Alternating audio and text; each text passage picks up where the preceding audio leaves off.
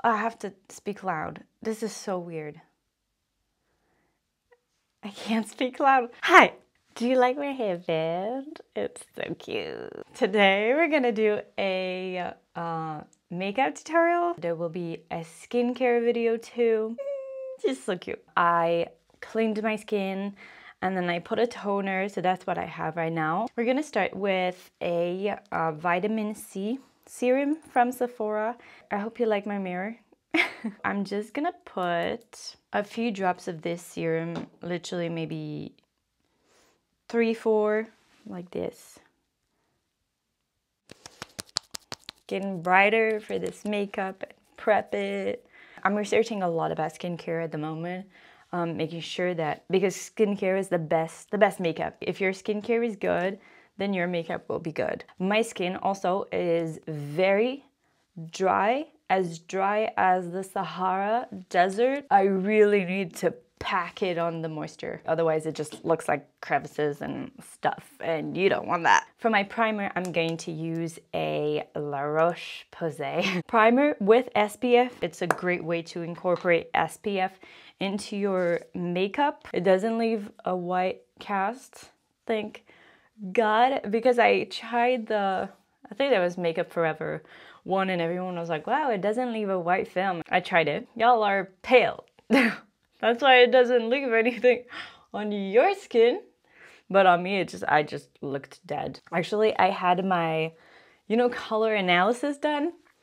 Basically, I saw this on Gentle Whispering's channel like years ago, right? Gentle Whispering, if you want to do me. Do my color analysis. A girl did it for me. I always thought in my life that I was a warm skin tone because I'm olive, so I thought, yellow, green, warm. Nope. She said I am a cool tone, cool and radiant, she said. I'm basically a winter, in the seasonal skin tones. My life turned upside down when I learned that I was cool tone. So now it shifted my whole wardrobe. But now I realize that like stuff that's like very muted and like beige and stuff like that is looking so dead on me.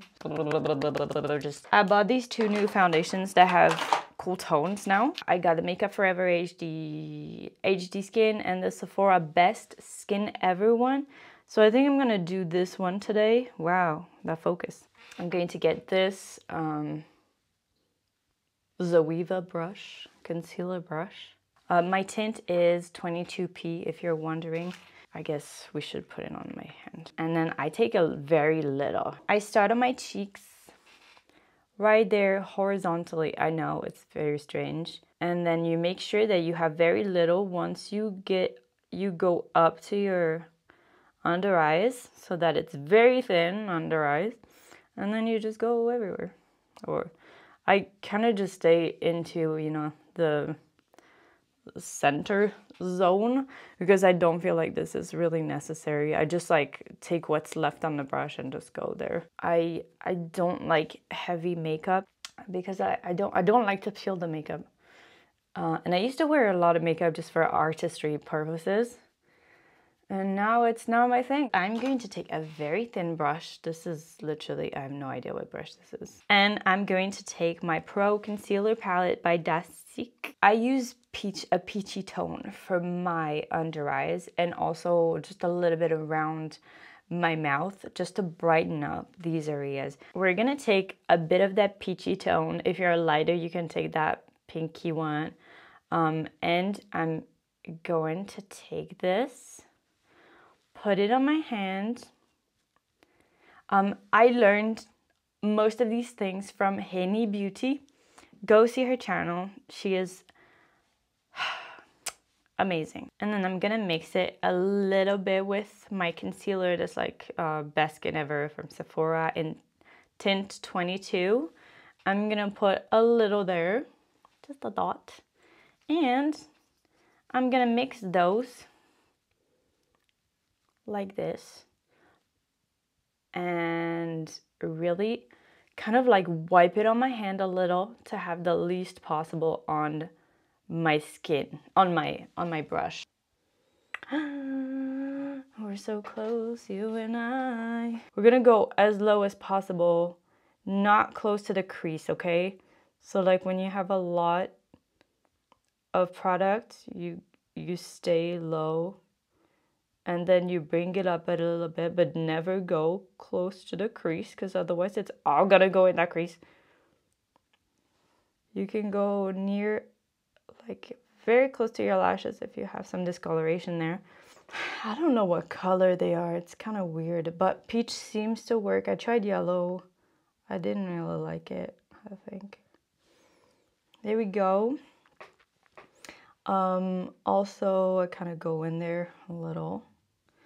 And for me on the outside, because I have slightly droopy eyes, and there's a lot of shadow there, so I'm just lifting it up a little. But make sure not to go close to that crease, otherwise you are fudged. Let me brighten this. Oh my god, I was gonna fall. Hello. I'm gonna take the little cutest thing and then just very lightly tap to like melt the edges of what we just did away. You can do that with your fingers, let's be real. So I have this powder from Skin Food. It has a little pad. Oh, I just take the pad, I don't know, the cushion, and then rub it against another cushion with the powder on it, because I learned that it's very unhygienic if you put the pad directly on your skin and then put it back in the box. We just go lightly under eyes. For my blush, I'm using this new Sephora color blush. It's matte and it's in the color Trust Yourself. I just bought all those cool tones because I didn't really have them before. And I'm using a fluffy brush, whatever kind of brush works. I would like a smaller brush. I'm trying to find one. So, and for my face shape, because I have a long face, I like to put my blush on the outside, and not below my nose, because otherwise it drags my face down. So it depends on your face shape. Yeah, so I'm pretty light at first with the blush, and then I just go heavier in it. But yeah, also on the camera. Oh, that's cute.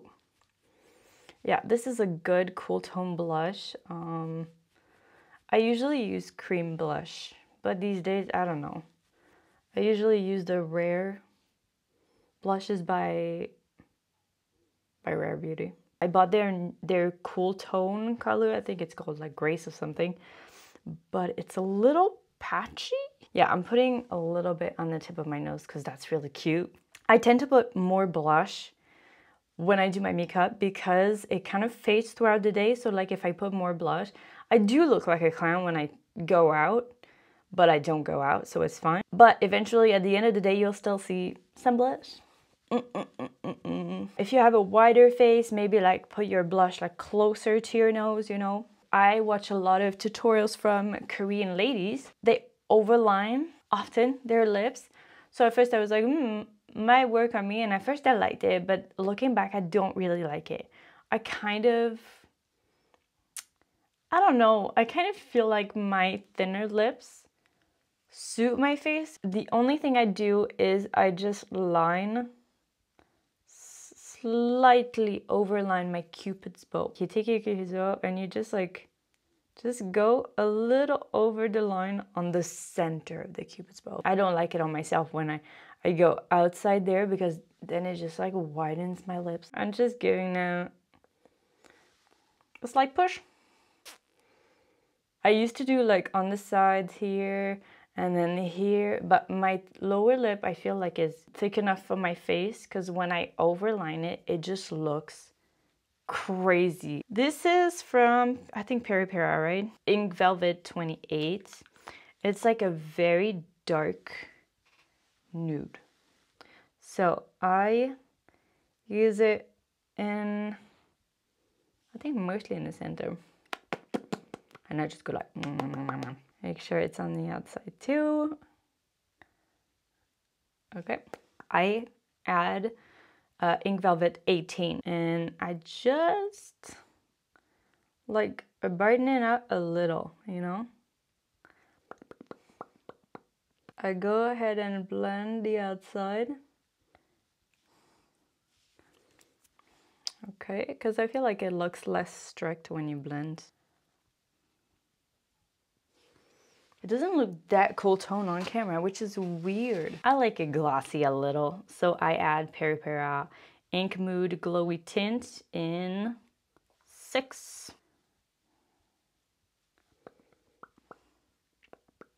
A little.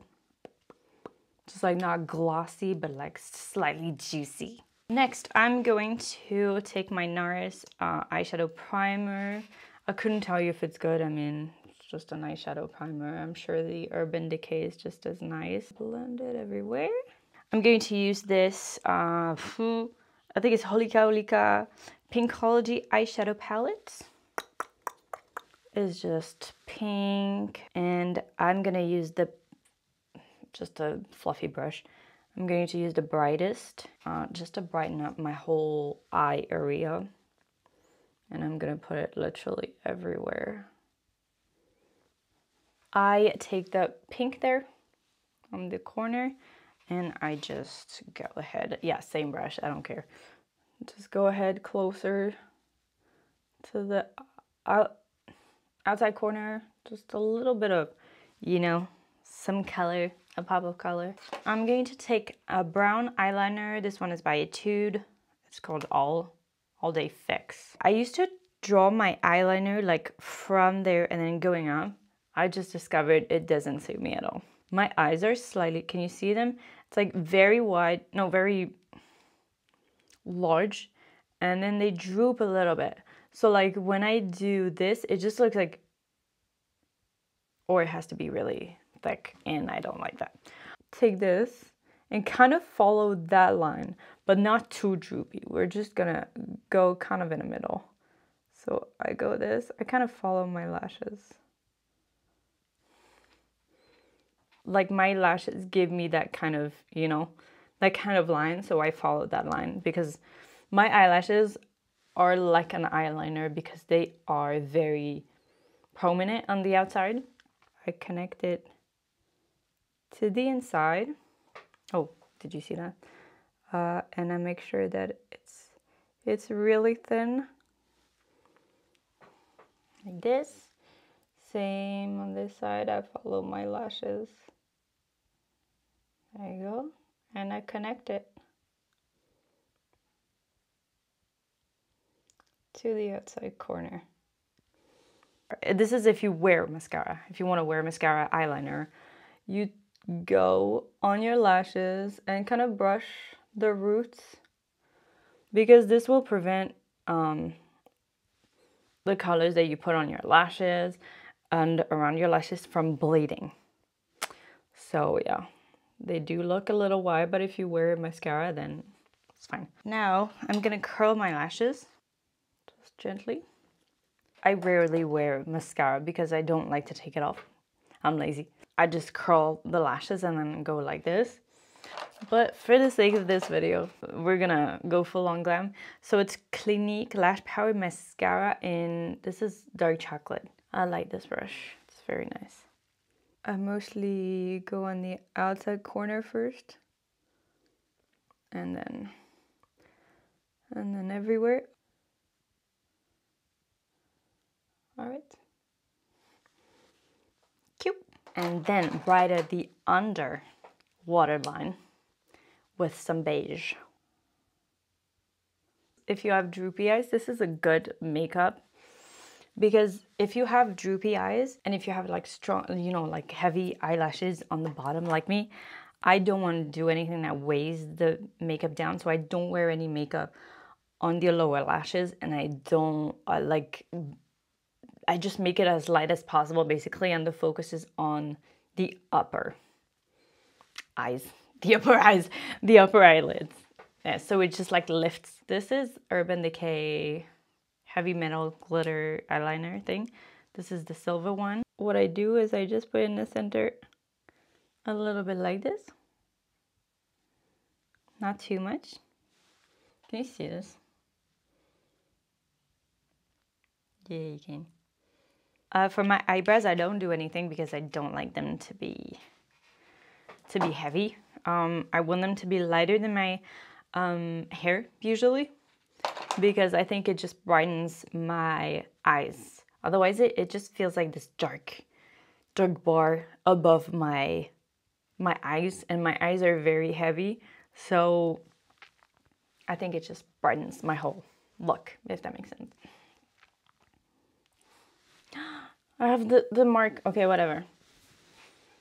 That's what it looks like. It's not too heavy. I think it's cute. It's supposed to be pink, but you will never see that.